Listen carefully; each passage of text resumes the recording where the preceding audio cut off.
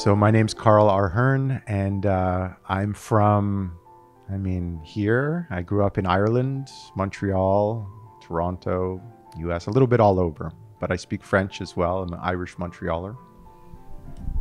Hi, I'm Dale Dickey. I live in Los Angeles. I didn't grow up there, thank God. I grew up in Tennessee, lived in New York, and now I'm based in LA. And un peu French, française, so I really don't speak French. I apologize.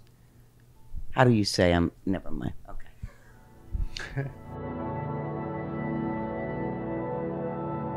It's been going really well. The film has been at, I don't know, maybe 10 festivals over the last 6 months.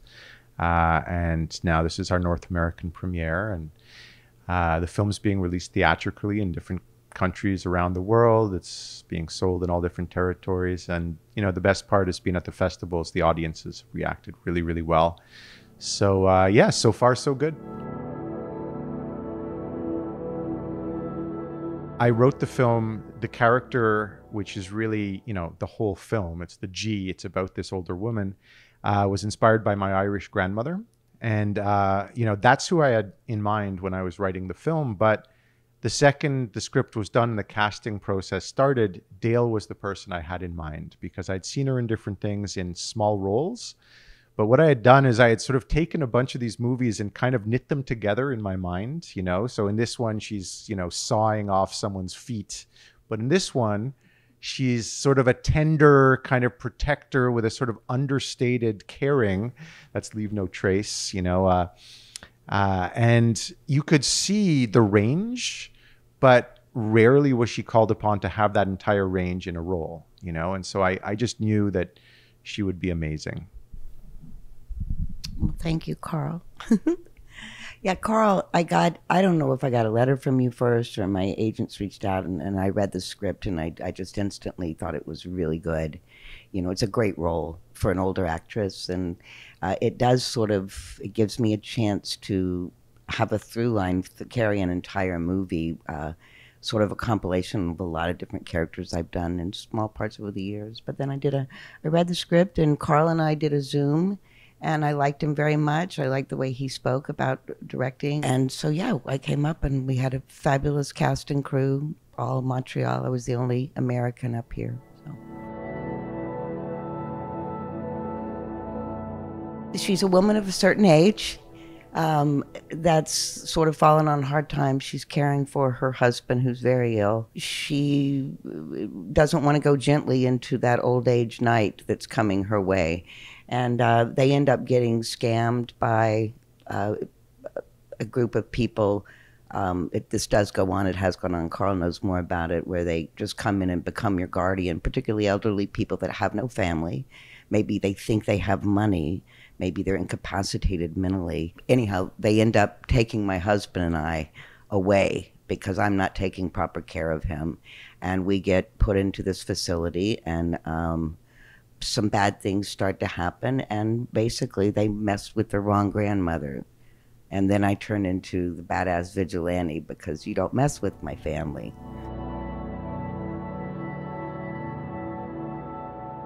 I have a line in the film where if you let your anger go, you live longer. The G just is a big ball of anger through most of this. She has a lot of repressed anger, and I think Karl can speak more to the way he wrote the character based on his grandmother, who everyone was afraid of. But I've played a lot of pretty dark characters in my life. I'm kind of used to going there. It is uncomfortable to stay in that range for that long, but it's a terrific role. I just pull on just focus and concentrate and find your hidden anger. What would you do if somebody, treated your family wrong? That you don't go after people's families. You just don't. For me, the key to the film is the casting. The thing is, that wasn't the most challenging part of the film. The casting fell into place fairly quickly, and I was happy with everyone we were able to get. I'd say that the real day-to-day challenge, what really crushed us was, time, not having the budget, not having the time. And that's, that's an old song, in independent film, but it was pretty tough, and we had to cut a whole bunch of scenes, the week before we started shooting, for example, and that led to further complications. And so that was an ongoing thing. And the only way we were able to get our days was this very, very highly committed crew who would, kill themselves trying to make 14 hours and get, an endless number of setups, because they actually, there's 5 unions on it, but instead of, a bunch of guys sitting around smoking cigarettes, these guys were like all working so hard, extra hard, so that we could get our vision, So yeah, there were we had a COVID outbreak, on set. There were so many challenges. To be totally blunt, it was a nightmare for me. But what made it work were the people. We had good people, we had a great cast, and we made it happen. Yeah, we did have an idea to have cameras, but those were cut, just like the drones and all of the various things. We could not afford those. We had an Arri Alexa Mini. So we chose that because it was the best camera for our budget. Simple as that. It's a camera that, the DP and I were both familiar with. And, then it was really getting into which lenses we could afford and what have you. So everything was very much, on a tight budget. But, I think what the camera crew was able to do in very limited time, doing very fast setups, I think we did a great job. I started writing my autobiography when I was 8 years old. So obviously, I have some issues. Your turn.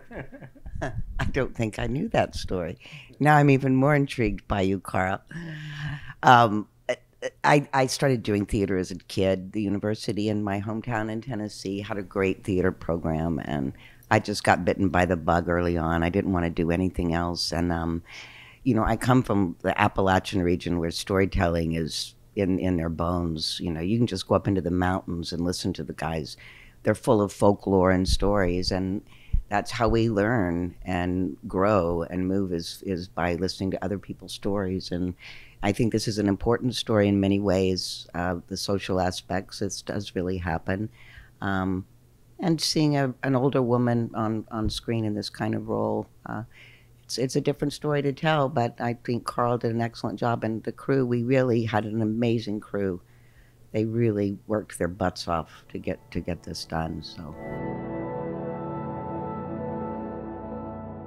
did we get along on the set? He's hard. We did. I always told people if I get into a space and I start to turn, which I could do if I'm really anxious, would say, Dale, snap out of it.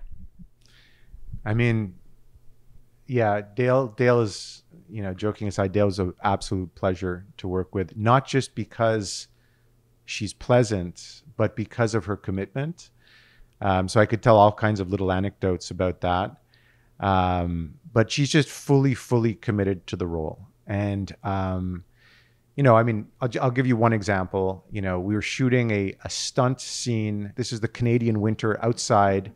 And Dale, they wanted to use a stunt person, but Dale insisted on getting a harness on and climbing a metal ladder in her bare feet in sub-zero weather, and then doing it again and again and again, and then pretending to fall off the ladder. And, she just totally committed to the role. It was wonderful.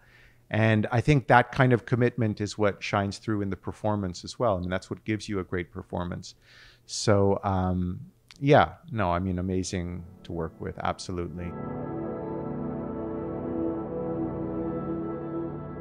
My first on-camera experience, I was in my mid-20s, and I was playing an Appalachian mountain woman in a series for CBS. They were filming it in Tennessee, and I had to be very, very emotional. It was a big old crying. She kills her baby accidentally. It's like the 1800s, backwoods, and very, very emotional. And I'd never, the director saw me getting worked up and focusing, and he pulled me aside and said, Dale, Don't get yourself worked up. I know you're nervous. You're in a small cabin with 40 people in here with lights. You've never done this. He said, all you got to remember is that I trust you, and you need to trust me and trust yourself, and we're going to be fine.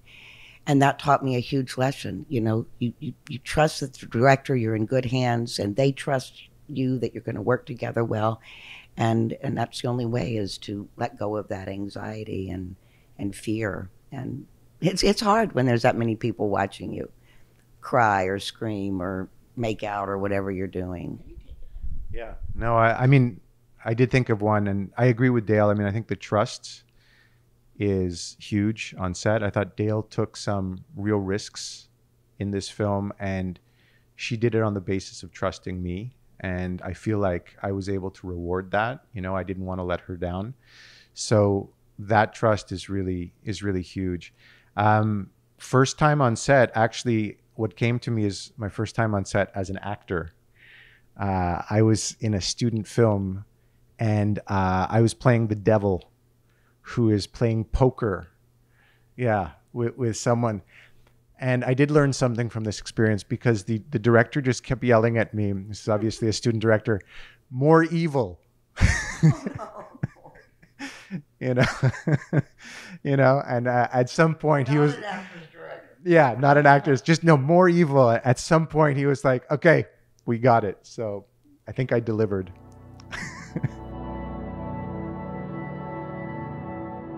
I think theatrically, I got to play. The university I went to brings me back to work with their grad students about every 5 or 6 years. I go in and work as a guest artist.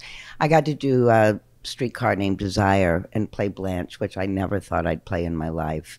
It just about killed me, but it was one of the most glorious experiences. That, and also Mrs. Lovett and Sweeney Todd. I love musical theater. I used to sing a lot when I was younger, before I started doing bad things, drinking and smoking. But I love theater. I love live performances. There's nothing like a live audience, and you don't get a second take. You just have to keep going, even if you drop 4 bars of the song. I did. Well, that's similar to us. We didn't have any second takes either. Maybe a few. maybe 2 or 3. No, we had a few. I'll give you one film that I love, just because I happen to know that Dale also loves this film. But it's not relevant to the film we made or to this festival. But one of my favorite films is The Deer Hunter. It's just a film I absolutely love, and we talked about it briefly on set. It just happened to be a film that Dale also really likes. So, yeah, the Deer Hunter. I mean, when people ask what your favorite movie is, and depends on what To Kill a Mockingbird's up there on my list from when I was younger. But The Deer Hunter, I saw at a time in my life that it just affected me. I was old enough to understand the Vietnam War, and the generational, the huge sweeping story of the guys before, during, and after the war. And the performance is just outstanding.